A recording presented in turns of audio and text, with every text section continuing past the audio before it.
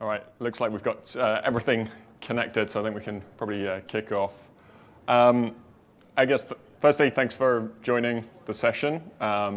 We'll start by giving some quick intros on ourselves. So my name's Andrew Ormerod. I sit within our data engineering group and look after, on the one side, I look after our business intelligence platforms, and on the other side, I look after our data governance tooling within the Alloy ecosystem.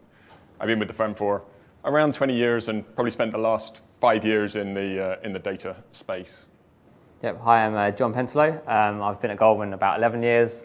I work in the data engineering space as a developer on the Legend platform. I've worked on the Legend and Pure sort of platforms for around 8 years now.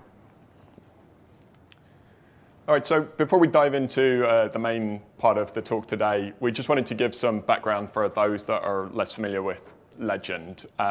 Legend is a project that we open sourced through Finos back in October 2020. And one of the goals was to open source some of the technology that we'd used within our own internal data platforms for a number of years. Internally, those products are known as Alloy or Legend, Alloy or Pure. So if I use those names, they're largely interchangeable, although it just varies which parts have actually been open sourced and things like that. So, so there was one aspect that was the technology. The other part was really to actually provide a place where, or a platform for people to collaborate on financial models and have a way to describe those concepts and use them in a way that is formally expressing the business concepts rather than describing them in words or documents that people have to reinterpret. So one of the key goals early on was actually around using that for, as part of the pilot, was using that to collaborate and contribute some changes that ultimately went in, or were proposals for the CDM data models. So from a code point of view, it's on GitHub and is actively contributed to by our developers each day. So parts of that is open sourcing the existing Alloy code features into the Legend code base. The other parts of it is actually contributing new features, initially going straight into the open source version and then being consumed back internally. So to talk about Legend as a data platform, really it's an ecosystem of tools and also a way to think about your data. It takes a relatively biased view in wanting people to formalize the concepts of their data sets and the relationships between them.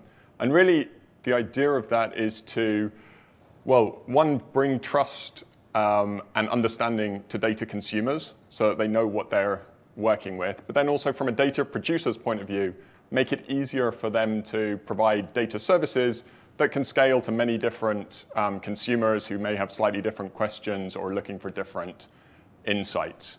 The tools aim to help all the way through from discovery right the way through to governance. And one of the key components within the platform is the data modeling side of things. So the goal is to enable people to express kind of business concepts and map that to the data that provides it. So it's not providing directly to the users the physical way the data is stored, but actually expressing it in a way that makes sense in the business domain.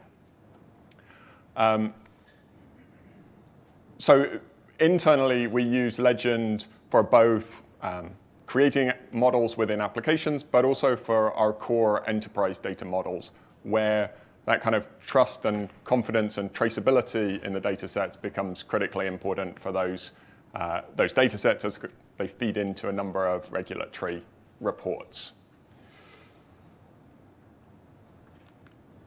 So I'll hand over to John to talk about the problem space today as we, oh, actually, I guess I missed the aspect there that we've focused a lot in the past on the models and the existence within Studio, but really what today's talk is focusing on is how do we bring the information that's in those models and expose them to other analytics sources and tools. So. Yeah, sure. So thanks, Andrew. So yeah, as Andrew just said, a lot of what you've probably heard about Legend is very much this modeling space and building out strong data models, using strong modeling concepts, and building out big graphs of models. which is fantastic. In the wider world, a lot of the tooling that people use work much more in the flat space, in the tabular space. So if you think of pandas and data frames, if you think about a lot of BI tools, they integrate very well with relational tables. And if you think about a lot of other tools you use, a lot of what you're visualizing data in is fundamentally grids, tables. So how do we bridge that gap? How do we allow people to use the data models, use the power of the Legend platform and everything you gain through that, but still be able to use the tools that everyone knows and loves and consume your data and visualize it?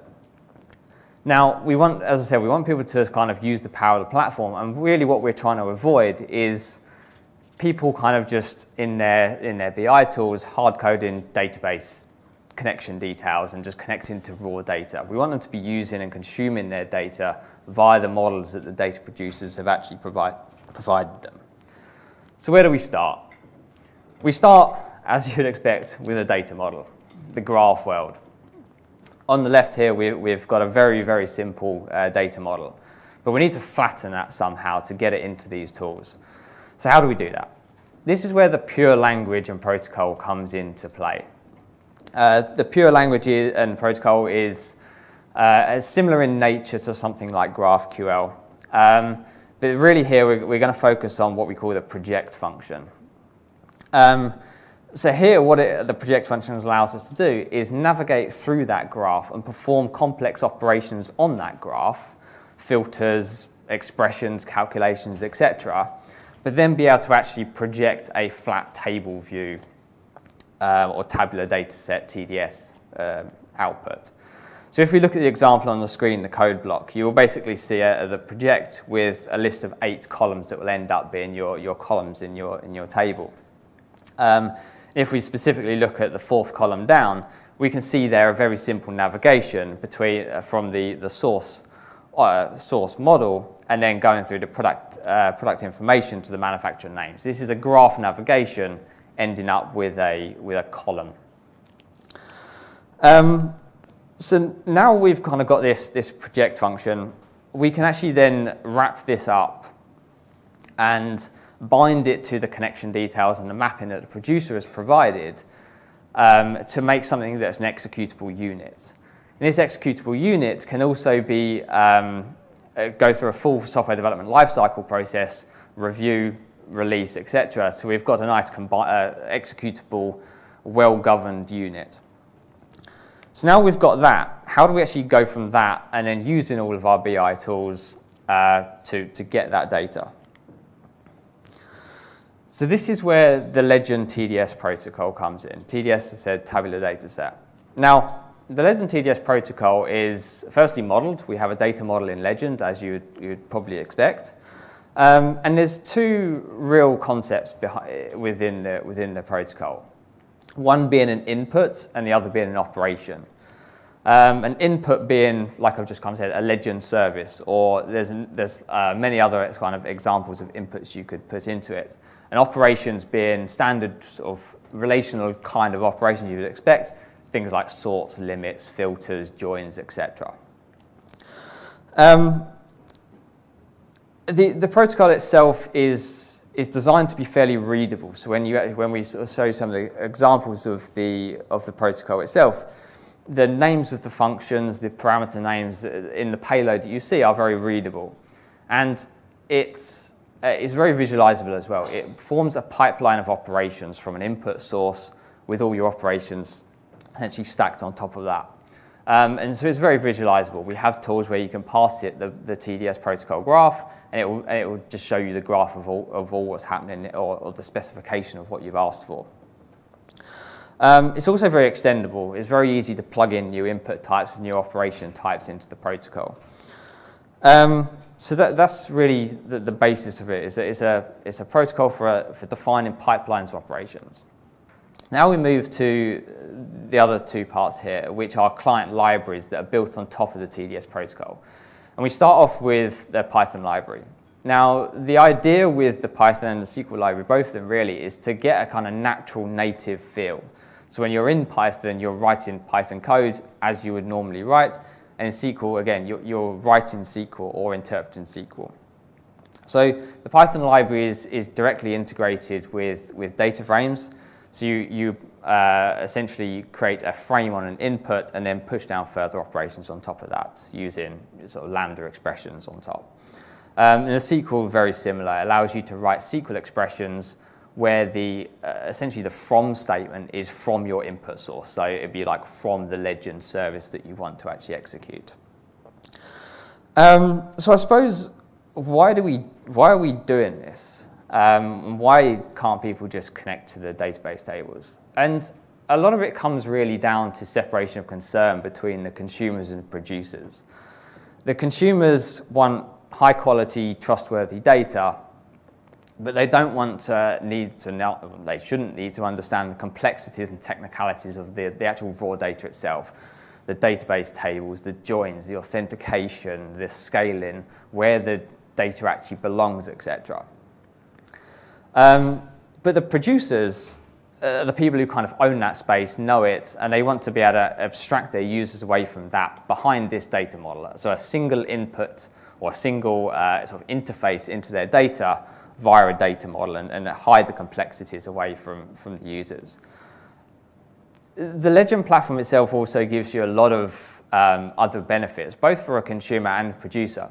So things like operational metrics with tracing and usage analytics and lineage calculations, which if you're just directly connecting to the database through all your BI tools or in Python or whatever, you don't get that. So we out of the box, by consuming your data through the platform, you get all them benefits.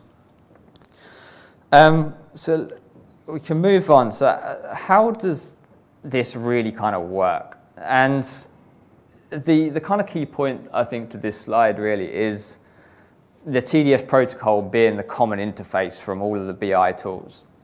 And the TDS protocol being able to then be pushed into the Legend engine to then interpret the pipeline of operations that the user has asked for and be able to push them all back down to the data source. So the user is not consuming all of the data and then doing client-side filtering. Every operation, the filters, the sorts, the limits, etc., are all pushed down through the engine back to the underlying database, for example. And really here, the connectors are to kind of indicate the integration point. So in the BI tools, you might create a SQL connector which enables you to parse the SQL that is generated by these tools into the Legend, into the TDS protocol to really then define this specification of what you're asking for. So let's look at a couple of code samples of in practice what this looks like, and Andrew's going to do some demos on this as well. So the equivalent pure here is really our kind of end goal of what the client is specifying in the UI. In this, the equivalent pure is what we're trying to essentially push down into the database. So if we kind of look at what we've got on the screen, we've got that projection, so the flattening of the model. And that really becomes your input. That's the kind of the Legend service that's been encapsulated into executable unit.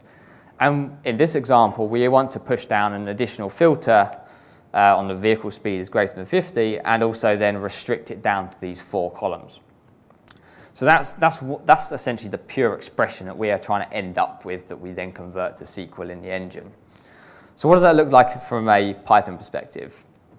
You'll see here we've got the Python library is called PyPure here, and really the frame, the input, becomes a reference to that service. So this example's car crash is the name that we've given to that Legend service.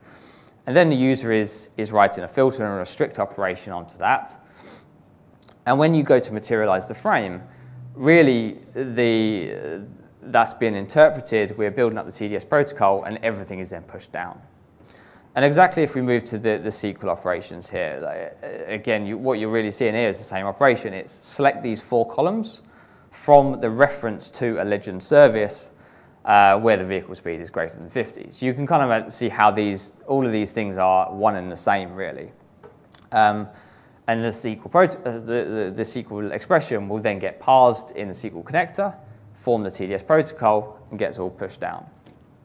And if we actually look at what the TDS protocol looks like from a kind of wire protocol JSON perspective, it's really a very simple sort of graph and pipeline of operations here. So you'll see at the top the first node being a reference to the allo service, and then the two operations being pushed down on top of that. And I'm going to hand it back to Andrew, and he's going to go through some demos and actually show this sort of a live version of. Yeah, so we're going to move to some demos in a moment, but really, before we move to that, we just wanted to touch on like how we've been using it internally of having this tabular or query access onto services. And I guess from my own perspective of looking after our BI business intelligence platforms, this has enabled us to bridge that world of people that wanted to build their self-service analytics, but then from a data producer point of view, the producer side wanting to use the Legend modeling capabilities. And so suddenly it now means that we don't have to, there doesn't need to be a Legend-specific BI tool. You can use your existing tools and connect to that. So, I mean, to touch on one example, there are a few written up here, but we had a team within risk who were within our risk division who had already created some data services that they were using in their back-end analytics and wanted to provide some data reporting or visualizations to their management group. And so rather than breaking the encapsulation of the logic that they had within their data models, they were now able to use those same services and just connect directly to them using their preferred BI tools. So to move to the demos,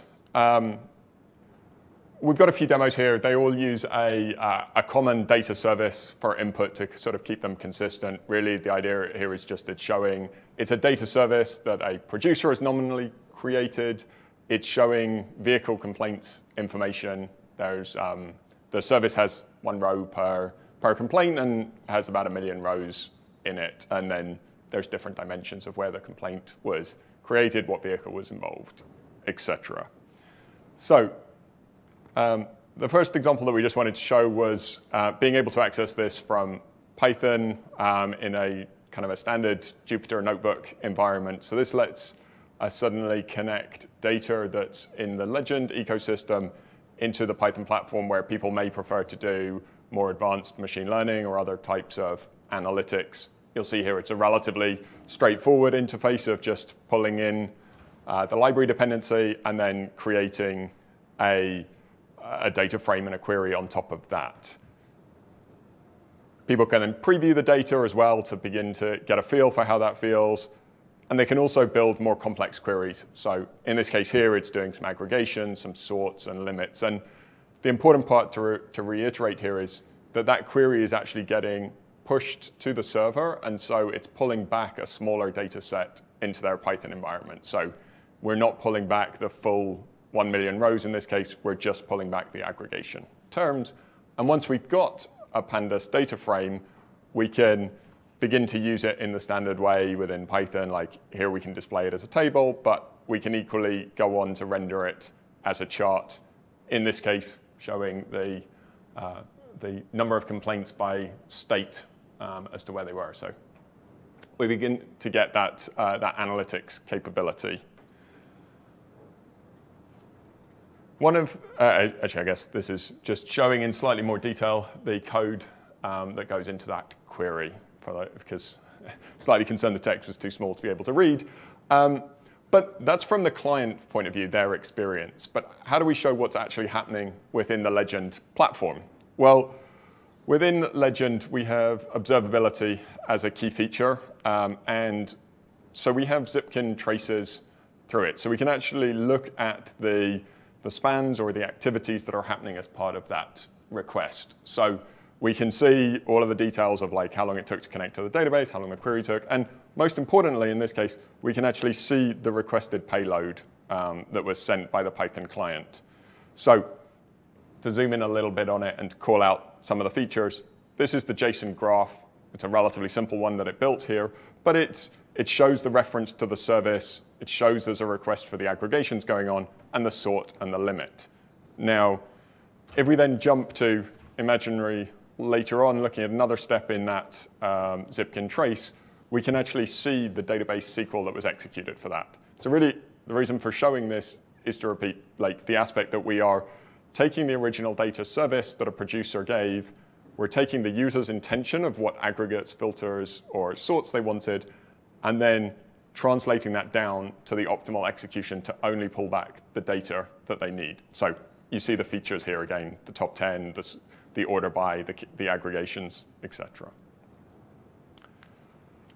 To flip to a different example integration that we have here, this is a web app built, so we have a few different integrations that are using the TDS protocol to fetch data. In this case, this is actually just a query building tool, and people can use it as part of exploratory data analytics to get a feel for what's in different data sets, or as part of that data lifecycle to understand how they might want to create the model, what the range of values are, and things like that. Or they might be exploring to see, does it make sense to join two particular data sets here? So in this case, it's doing a very similar query here of taking it, building an aggregation, previewing the results. But it's a very visual experience. So non-engineers or kind of low-code users are able to use it to build those aggregations, filters, et cetera, and still just pull back relatively small result sets for them. And then again, just to show the kind of almost the traceability behind that, you'll see the features here. This one's showing the filter capability. Ultimately, if we go on to look at the SQL for that, we can see that it's got the same filter being pushed down here. You can see it at the end of there, saying filtering the state, which was the last activity.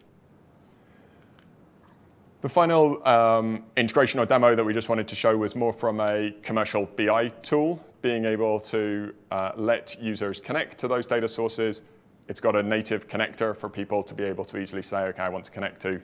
In our case, it's called Alloy because that's our internal name, but conceptually, it's Legend as well. It lets them pull in. They can give the reference to their service. They'll begin to get the natural feel that they would within that BI tool, where basically the service is, from their point of view, being presented as a virtual table. They can add calculations within the tool, which would again be translated into SQL, which then gets pushed down for execution. So yeah, really, we're not trying to add a layer of large computation in the Legend engine. It's all about how can we take the user's intention and translate it down to the best SQL for that. So in this case, we've pulled up an aggregate number of the complaints in there. You can do the typical things that you can do in a BI tool where you can break out by your different dimensions to get the details, or change the actual chart or visualization that you're using, switching to a tree map here. So essentially, this is using the BI tool as a query building tool for non-engineers who know nothing about the details of the data service behind it.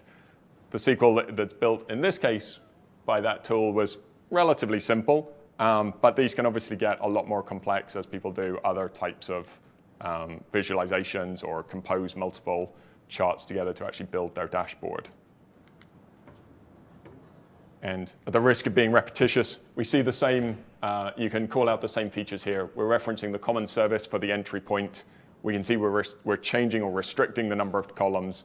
And again, we've got an aggregation going on, all of which gets pushed down to the database.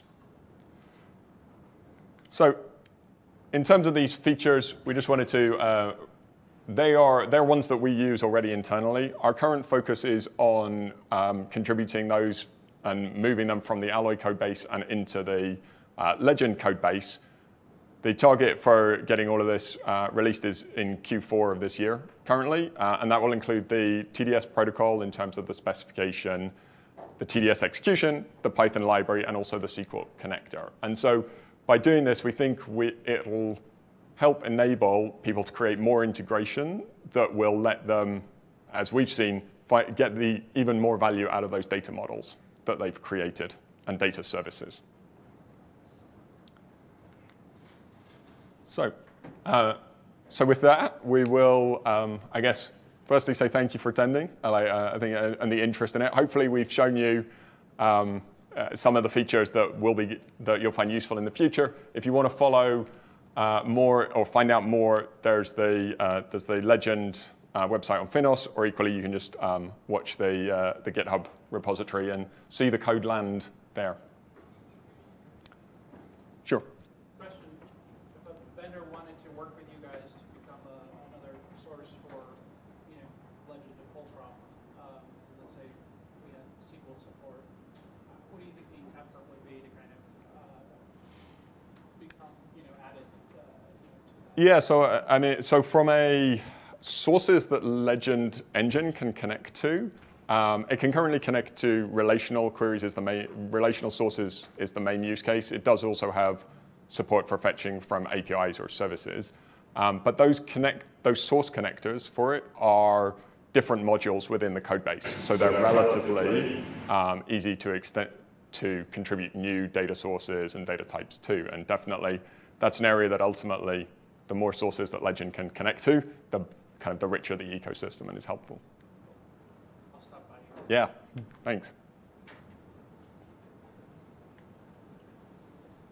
Do you mind re-emphasizing why it's more beneficial to use Legend instead of connecting to the databases? Yeah, as I kind of said, I think a lot of it is really about the separation concerns and kind of really data producers owning the technicalities of everything and having this nice logical business model that's been exposed as the kind of the interface into that data. And as I said, lots of features around the platform that you get for free, and the lineage, the usage metrics, the Zipkin integrations, the monitoring, etc., that you, from a producer angle and from a consumer angle, you really benefit from. There's also a sort of a real focus around the SDLC of both the models and the services that people can produce. The tooling as well, so the integration with the different tooling and sort of some of the low-code tools that we've shown today. Yeah, I think, and as well the angle of like just connecting to a database table of having your BI tools referencing specific databases and things like that is not great from a data producer perspective around understanding who's using your data and things like that. Nope. Is the Legend engine sort of push-based, so if changes to underlying data relative to like the consumer's request come in, then they are pushed out? So the engine is, I guess it's an on-demand query, as in it's a request response to, like someone will issue a query, they'll get back the data set. It's not a streaming event-based thing, but obviously your data source behind Legend engine could be caching or listening to streams in terms of it updating. But in terms of queries onto the engine, it's a request response kind of interaction. So you mean your data modeling is each time connecting to the database to produce the results of the model? Correct. Some model can take a long time to be processed, so it means that when the client is doing the request, he has to wait for the model to calculate the results and then to send it back to the... Yeah, I guess it's maybe worth also just clarifying, emphasizing whatever. Where we talk about models, these are data models rather than necessarily the financial, like the models of how do we calculate risk, et cetera. So typically the data being returned is pre-calculated rather than actually running the scenario or analysis on demand at that point.